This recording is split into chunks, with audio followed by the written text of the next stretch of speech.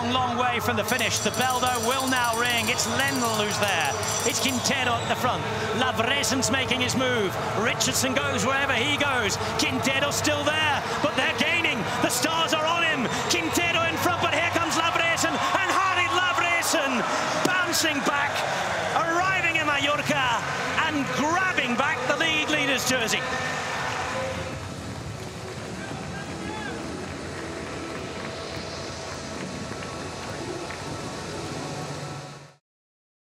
This is Xie of Chinese Taipei. He's gone for his tactic. Londerno is gambling the other way around.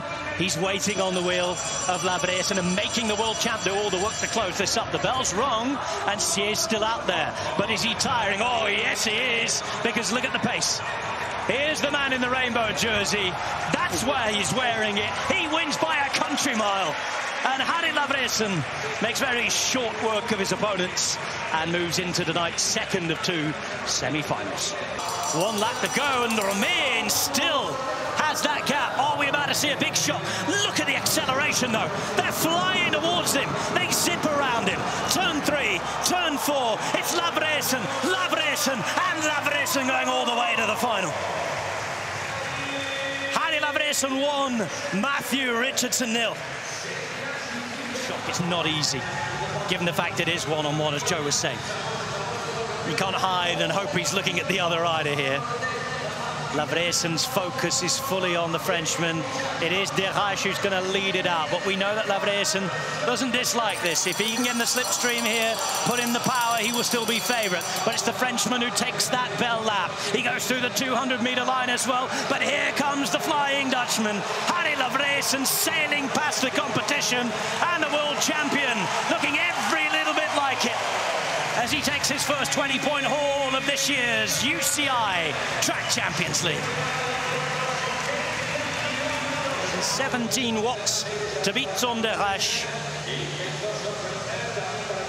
and take the early lead in the Champions League. The leader of the men's sprint competition from the Netherlands, Harrie Lavreysen. Harrie, the perfect start for you. Yeah, I couldn't wish for more. It was really well, and I was really happy with how every sprint went, actually. Yeah. How do you come into these this league mentally after a World Championships? This is Olympic year. Yeah. Some of the riders have chosen not to come here and focus on the preparations. What is your thinking coming into this Track Champions League? Actually, it is already my 3rd season doing the league, and I really like to race. That's first of all. So I like to do these races, and I really had a long run up till the World Championship. It was like 4 months of only training. So actually, I was really happy I could have some more races now, and I think these races are really good for next year Olympics. Like, feeling trying the tactics, but feeling the sprint heats. I think it's really good. Correct me if I'm wrong, but it looked as though you're riding with more confidence. Not that you don't ride with confidence normally, but it seemed like there was less pressure on your shoulders tonight. The sprint was relatively straightforward, but the Keirin, I thought you dealt with the threat of the Colombian Quintero, world champion, who had only ridden 1 sprint round, had relatively fresh legs. But you took that race on and you made it your own. I felt pretty confident going in the Keirin. I was pretty tired after the first 4 sprints or the 3 sprints in the Keirin, but then we had I think an hour rest before the final, so I also felt fresh again, a bit fresh. So actually, I went in, and I think my positioning was really well. Like Quintero in front of me, Richo in the back. I could wait really long, so I was actually just made a plan and I did it and worked out. So. Yeah, love that. Williams is now going to come around. Archibald into 3rd place. Does she have enough room to go? She can, if she can have the legs on the back, and it is Kohlsleister who's going to be made to pay for that acceleration. And 3 now remain. Stenberg, Williams, Archibald. The lead on the night in the league is between Williams and Archibald. Yeah, Archibald finishing 2nd in that scratch race behind Lily Williams. Stenberg riding really well here to be up in this elimination race. Another very consistent rider to watch out for.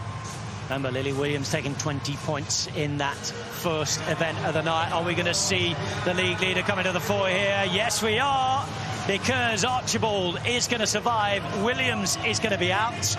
And it's a great opportunity now for Katie Archibald, if she can bring this one home, to take a race win and the league lead. But she's up against Anita Stenberg. Now the bell rings. Archibald waits, tries to move, can move, takes the position on the front. Here goes the gap, it's opening up, and this is a foregone conclusion now. Katie Archibald able to celebrate, riding in her first race win of this 2023 Champions League, and you're looking at your first Champions League leader. Race win and the jersey. What a start to the 2023 edition for the British star. The boost that you get from your confidence when something comes off, and to be here with my teammates and we debrief afterwards and say, did you see this, did you see that? And then when there's a real satisfaction to that, and yeah, I hope to get that feeling every weekend.